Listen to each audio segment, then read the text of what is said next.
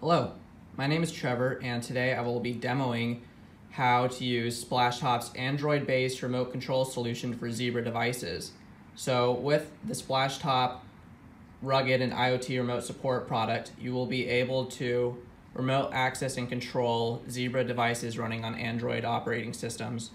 So right now we have a computer set up with the Splashtop app, and we have a Zebra device with the Splashtop streamer installed. Those are the two things you need to be able to remotely access your Zebra devices. So what I'm going to do here is I'm going to open up my Splashtop app. This will give you a list of the devices that you have access to. Right now we just have our one Zebra device, that's this device right here. I'm going to click connect to remote into it.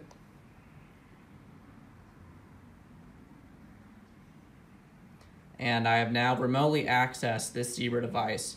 So you can see with my mouse, I can click here on the computer and take control of the Zebra device. I'm just gonna scroll up, open settings, click to go home.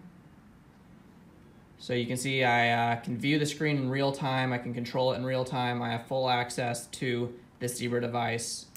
If you right click, you have a few options. You can scale to change the size of the screen. You can also drag it across your display or onto other screens if you have multiple monitors. You can open up our file transfer function also. If you'd like to transfer files from the computer to the device or vice versa, you'd be able to do that through this. And then when you're ready to end the session, just right click on the screen and click close. And that is it. That is how simple it is to remote into Zebra devices with Splashtop rugged and IoT remote support.